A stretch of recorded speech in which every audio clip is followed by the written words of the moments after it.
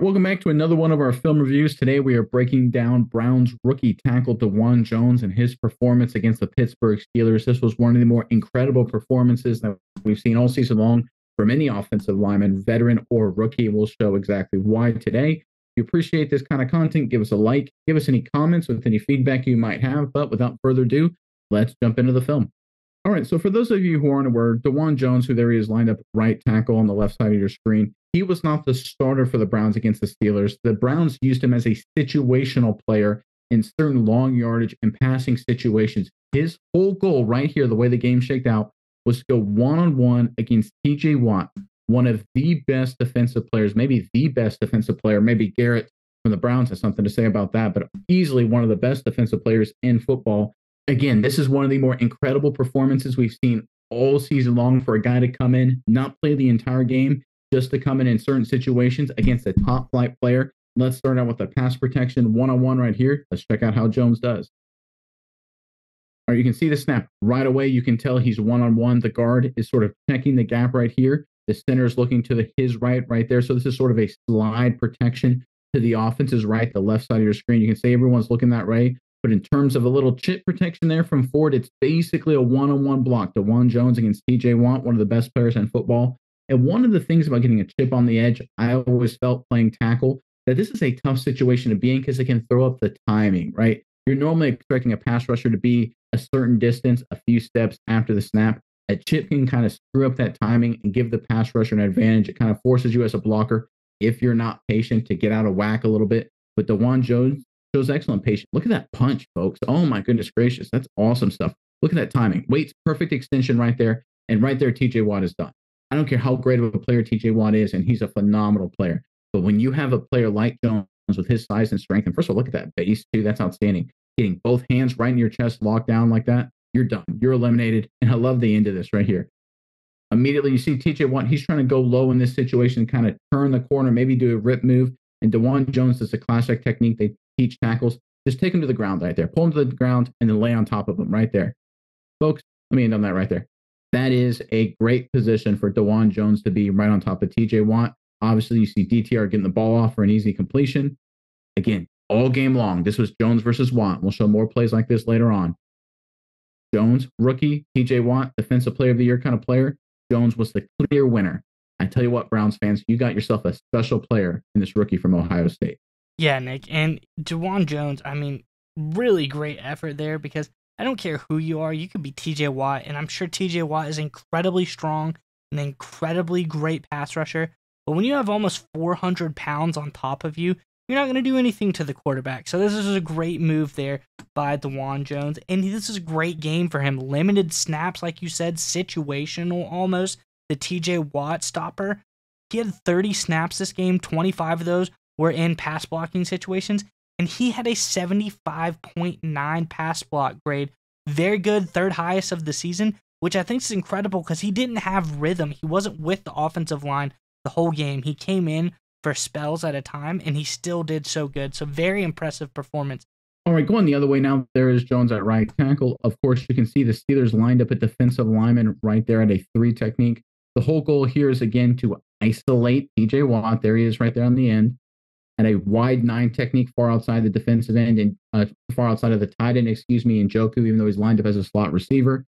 Right now, they have this defensive lineman inside here to occupy the guard and potentially any center that may be looking over that direction as well. Again, the whole goal here is to isolate, to get your all-world, all-pro one-on-one.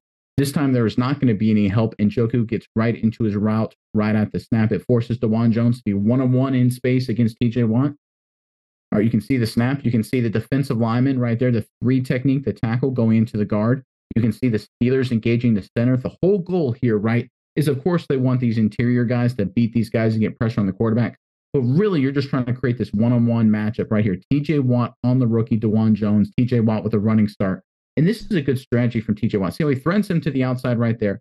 And right here, TJ Watt, instead of continuing with this outside rush, he's going to try and do a spin move inside, thinking, okay, you got Dawand Jones, 350, 400 pounds, whatever he's actually playing at. That's a lot of movement going backwards to try and cut off the speed rush. I'm going to counter inside with a spin move. He's going to be out of whack, and I'm going to get a hit on the quarterback. But watch what Dawand Jones does here. When he gets into his pass set, TJ Watt does a spin move and immediately negates it. Oh my goodness, folks. Watch what he does with his hands right here. See how immediately he punches him with his hands in rapid fire. Again, I'm going to back that up right here. Watch it. See how he recognizes the spin's coming and immediately punches him with his hands and just negates the spin. That is fundamental classic offensive line technique. Quick adjustment with the hands stops the defensive end's momentum right there. Boom. TJ Watt's done. A couple quick punches to the back while he's doing the spin, keeping his base. He doesn't get a head over heels right here and completely eliminates TJ Watt. And then the end of it, just give him a shove for good measure.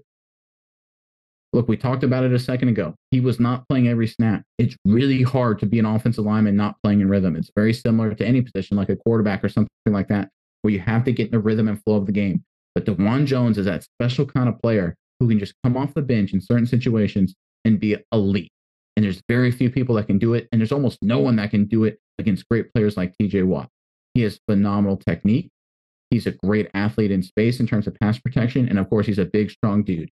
And Browns fans, I tell you what, he's the rare player where the more film you watch of him, the better he gets. Most players, the more film you watch, you see more weaknesses, you see more things to improve on. I tell you what, the more I watch of Jones, the more my opinion of him goes up. He is that kind of player.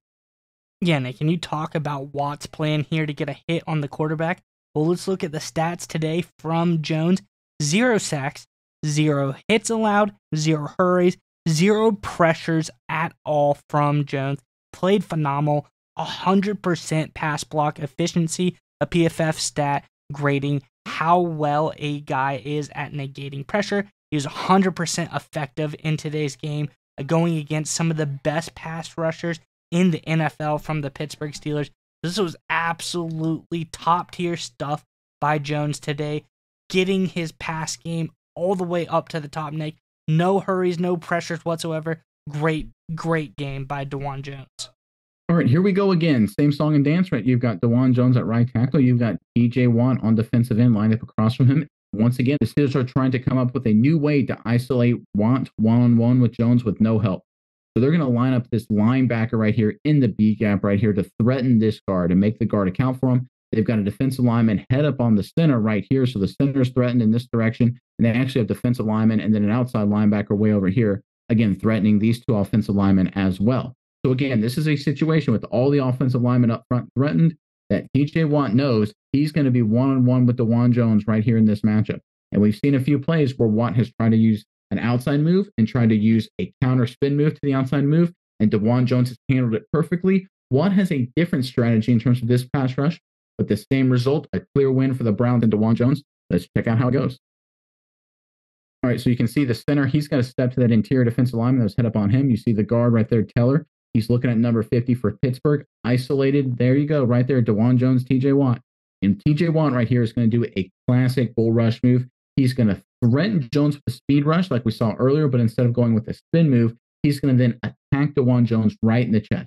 This is a really effective pass rush move, especially if you're a great athlete like Watt, who has good outside and inside moves, because this is a chance to get a guy like Jones who's preparing for one of those moves, those counter moves, to catch him kind of flat-footed and drive him back into the quarterback. But watch what Jones does here. He sets out to him, right? TJ Watt right here. He's trying to transition into a bull rush move, but he freezes, right? So he has to go into like kind of a weird rip move, knocking hands down. This is not where TJ Watt wants to play, folks. This is a terrible rep from TJ Watt. And at first you say, oh, what's Watt doing, right? This is not something that he normally does. He's a great pass rusher.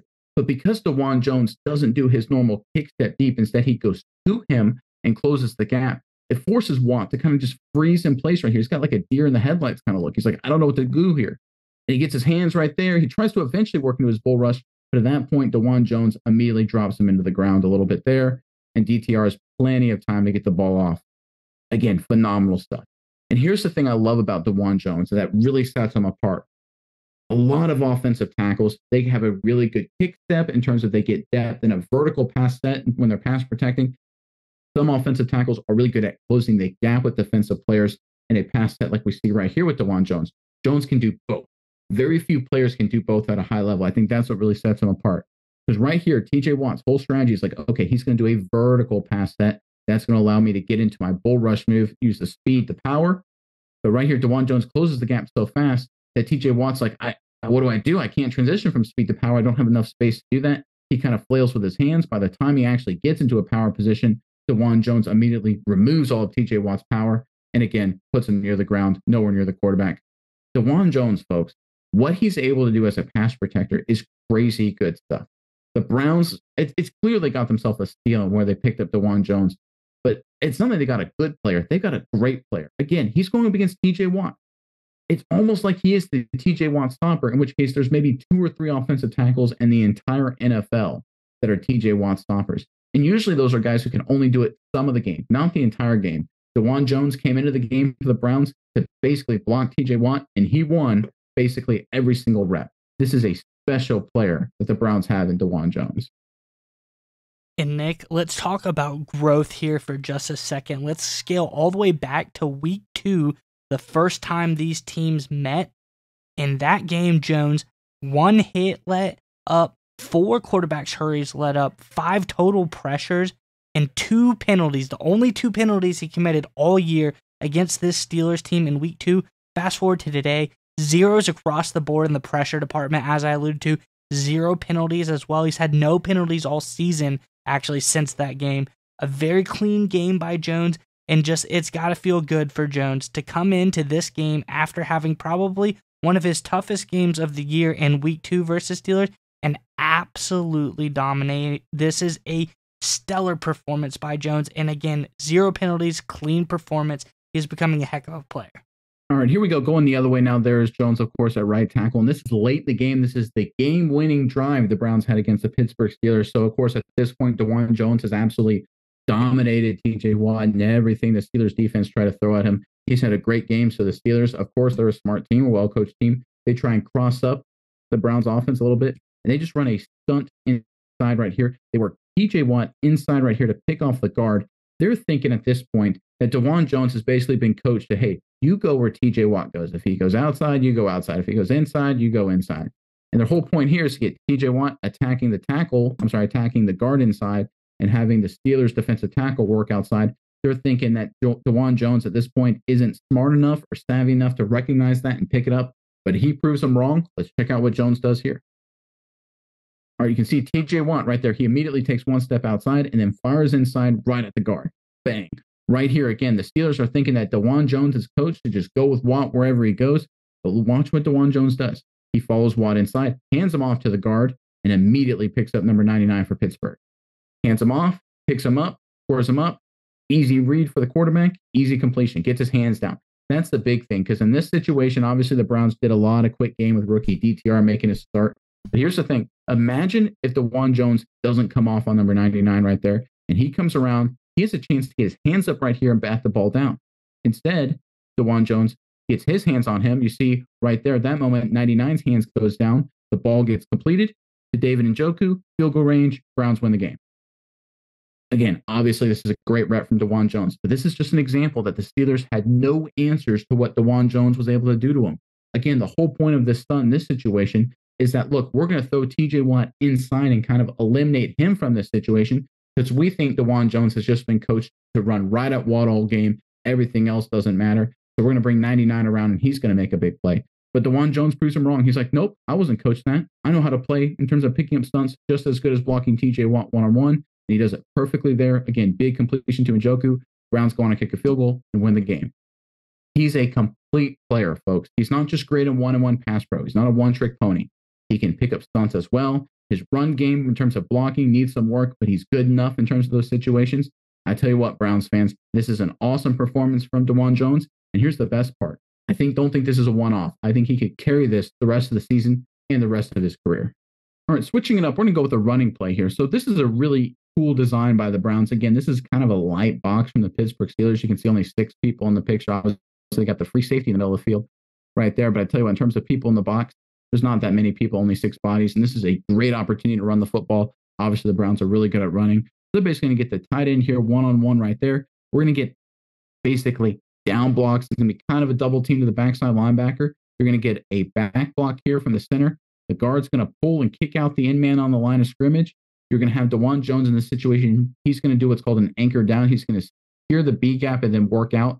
And if TJ Watt in this case or anybody else tries to fly across his face, he's got to pick him up and kind of hold him in this area as long as possible. But folks, you can see where this hole is basically designed to operate, right? If you have Njoku working here, and you have the guard pulling, you're working there. Let me clean that up.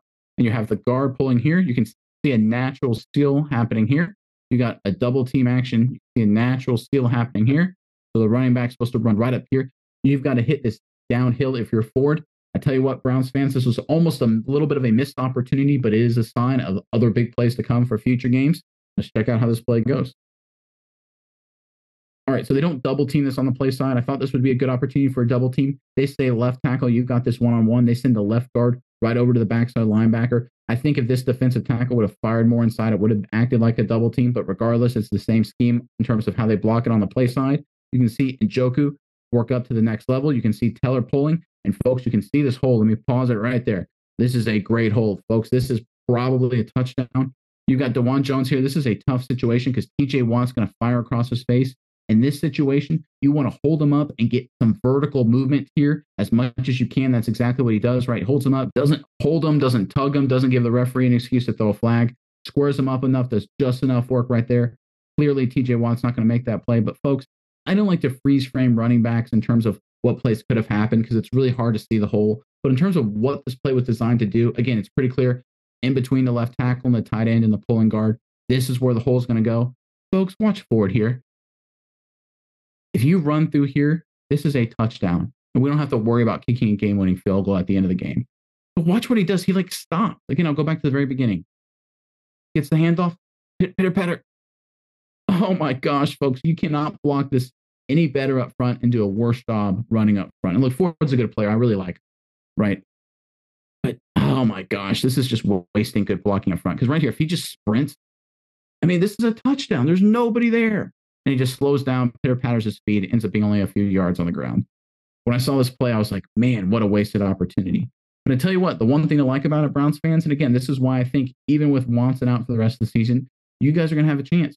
You can block everything up front. Obviously, Dawand Jones winning once again on TJ Watt, doing just enough. Everybody else doing a really nice job up front as well. I tell you what, you got running backs being a little bit more assertive. Again, if that's Nick Chubb, again, another brutal injury, that's easily a touchdown. But I tell you what, up front, the Browns are playing at a really high level. Yeah, Nick, and we talk about all game how good Dawand Jones has been. He's been great. He's been phenomenal. Let's take a step back, and I want to hit you with one more stat here. Let's look at TJ Watt's grade today. This was his worst graded game of the season, a 69.4 PFF grade for TJ Watt. He's always in the 80s, high 70s, 80s, sometimes getting up into the 90s. This guy is 69.4. He was absolutely dominated by Dawand Jones and had his worst performance of the season. So you might think, okay, on paper, Dawand Jones looks good, but maybe we're not seeing the whole picture. No, you look at the grade for TJ Watt as well. He had his worst game of the season when he had to go up against Dawand Jones. I think that's proof in the pudding that Dawand Jones played absolutely phenomenal and he shut down TJ Watt today. All right, just to add an exclamation point on your comments about shutting down TJ Watt, there's Dawand Jones. There's TJ Watt, folks. This is, again, one-on-one pass rush. TJ Watt's just doing an old-school speed rush here. We talk about Dawand Jones shutting down TJ Watt. TJ Watt having his worst day of the season against Jones. This is just another phenomenal example of this. Let's check out how Jones, once again, has a massive victory against TJ Watt.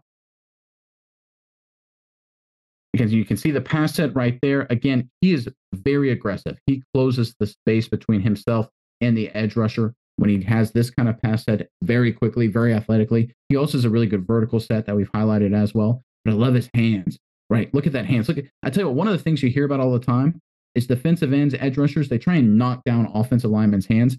But Dawand Jones has this incredible ability to knock down the attempted knockdown, right? You can see TJ Watt right here. He's trying to knock down hands, and Dawand Jones swipes away TJ Watt's hands and then immediately replaces right there. Oh my goodness, that's great stuff. Again, because you're in a speed rush.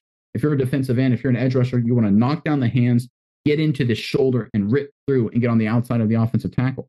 But Dawand Jones knocks down TJ Watt's hands, immediately replaces, and then drives him upfield and throws him behind the quarterback. Phenomenal stuff. Again, this kind of performance here from TJ Watt, this is something you'd see from maybe a second string or third string pass rush or something like this, especially one-on-one on a rookie. Maybe you see this in a preseason game with a guy who's about to get cut, a rep like this from TJ Watt. But again, this is TJ Watt, right? This is one of the best players in the entire NFL. Dawand Jones, his performance, his technique, his athleticism, his overall skill turns TJ Watt, a defensive player of the year candidate, into a third string pass rusher.